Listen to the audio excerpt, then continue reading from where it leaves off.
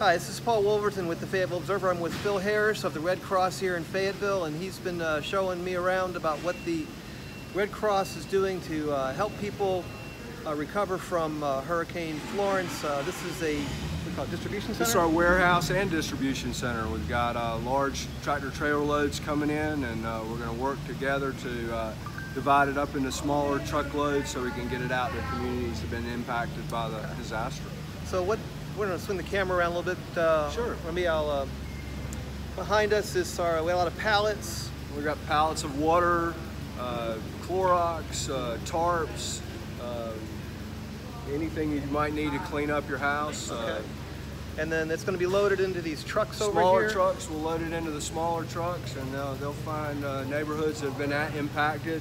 Okay. We've got disaster assessment for people on the ground. They've identified neighborhoods that need the items, and working with community partners to get these stuff in people's hands as they return from the shelters, getting back to their home and see what they're going to find. So you're getting large truckloads, 18-wheelers are coming in and being offloaded here? Yep. It's been really good now that I-95 has been opened up. Gives us a little more access to supplies, so getting those in as we speak and getting those things out in the community. And where are some of the places that these materials are going? Pockets around Cumberland County. There's a lot of devastation in Robeson County, and so even all the way down to Scotland County and Laurinburg, Layden County, Sampson County, and so we've got folks, Red Cross volunteers out in the communities finding those needs, and we're going to try to meet them as soon as possible. Now, the majority of the people in this working here are volunteers, correct? Yeah, it's a great Red Cross model. Okay. We've got a local Red Cross, but when it outstrips our capacity,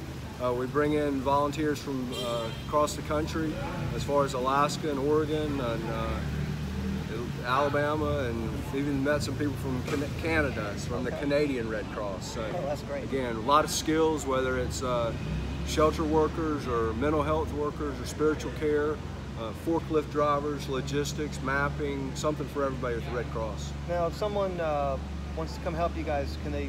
Yeah, we've got redcross.org is the place to start your process. We'll get you know what your availability is, know what your skills are, and what time you can share with us, and we'll get you into helping out. Okay, great.